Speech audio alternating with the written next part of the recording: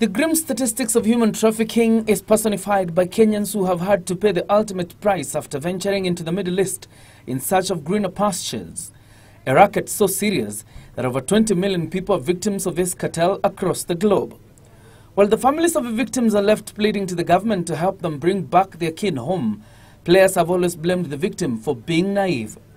But it is the lack of a coordinated approach in investigating, prosecuting and adjudicating cases of human trafficking that experts say has proved the Achilles heel in efforts aimed at bringing perpetrators to book.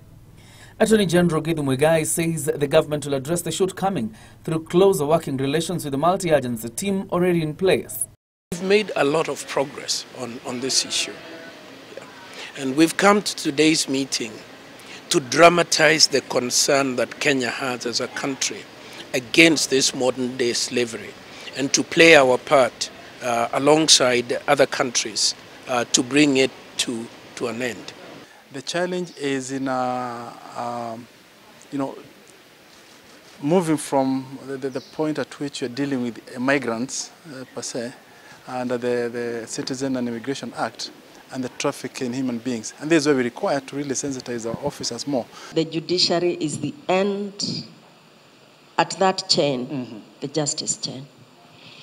If the prosecutor who has brought the accused person to court presents evidence to show that the moment you release this man is off, then we will not release. I said compelling reasons. The victims' rights are always at the back of a sensible judicial officer. Immigration, being the first contact with victims or agents of a human trafficking cartel, has already introduced the e-passport and other measures as the government seeks to arrest and dismantle the racket. The PISA system will definitely be able to take up your retina. It will also be able to take up your fingerprints. So most likely you are not going to come through a proper entry point. The other thing is that we are also talking about the straddle communities. For example, when a Kenyan sees a stranger traversing in their land, do they just welcome or they ask?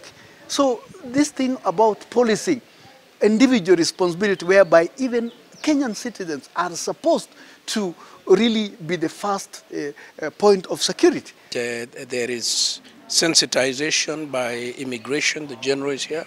The police are very much aware of that problem.